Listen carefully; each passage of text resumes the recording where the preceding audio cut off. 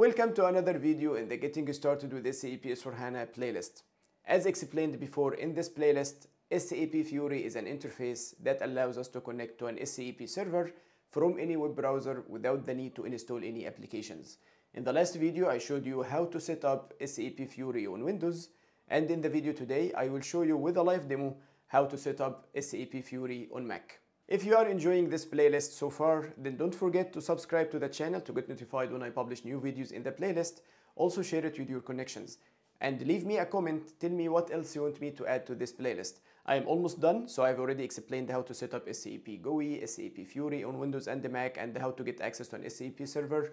Then I have a couple more videos planned in the playlist, but I don't have a lot of other ideas in this playlist. So if you enjoy this playlist and you want me to continue, then leave me a comment, tell me what else you want me to add to the Getting Started with SAP S/4HANA playlist. Before we start, there is one more thing I would like to share. I recently started providing one-to-one consulting sessions on my website. So if you would like to discuss privately with me about any topic, so whether you would like to talk about your career, if you have an interview, if you would like me to review your CV, or if you have a question about SAP, or you have an SAP project that's coming and you need some support, then do not hesitate to go to the link www.galalconsulting.com/appointment. There you are going to find my calendar and you can book any time that suits you. Now let's see how to set up SAP Fiori on Mac. Internal Accounting entries and everything. the SAP Business Process Integration is for HANA. My starting point for this demo is I have already subscribed to an SAP S/4HANA 2023 server, or maybe I'm working in a company and they have already given me the server details, and then I would like to connect to this server using SAP Fiori. So to connect to SAP Fiori, we can use any web browser, but we need the website link that we are going to connect to. So this can either be provided to us by the person who owns the server, so either the company or the person who provided us with the testing server. So this link should be provided, or we can find it from SAP GUI by opening SAP GUI as you see here, and then going to the transaction code /UI2/FLP. So as you see, I already have it in my favorites, or we can also insert it here in the transaction code box, but then you have to insert /n before the transaction. Any transaction code in SAP that starts with a slash, we must add /n before to open this transaction. So here I have /n/UI2/FLP. I have already explained this link or this transaction a lot of times.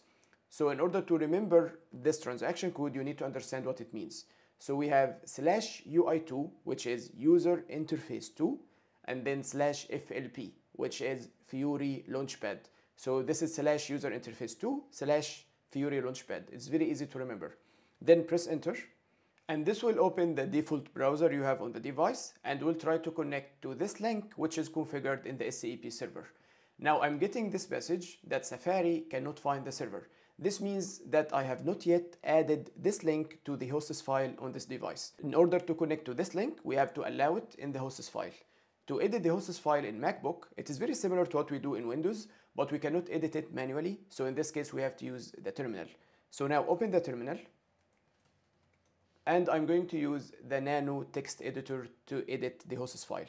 To do so, we insert sudo space nano space, and then we insert the file location.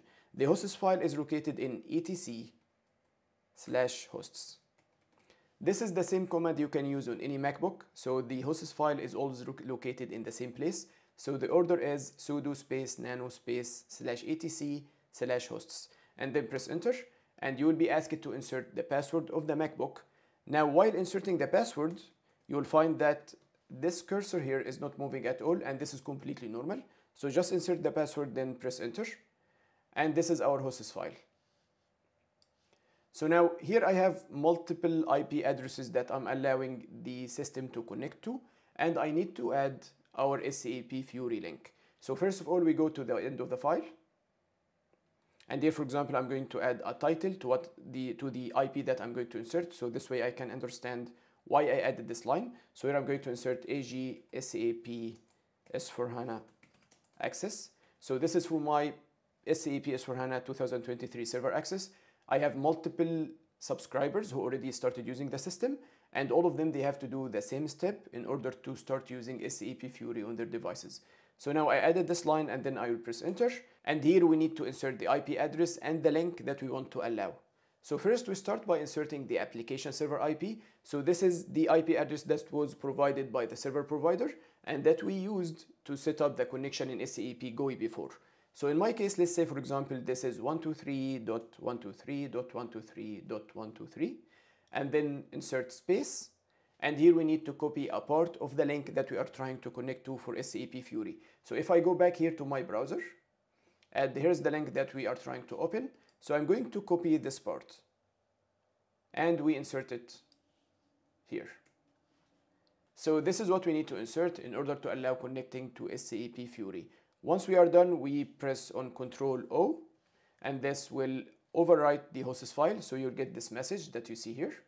So just press enter and this will overwrite the file. And then you press on Ctrl X to exit the terminal. And now we can try connecting to SAP Fiori again. So we can either reload this page or we can go back to SAP GUI and open again the same transaction /UI2/FLP. And if we do so, now we get this message. This connection is not private. This is completely normal. So all you need to do is to click on show more details and here click on visit this website.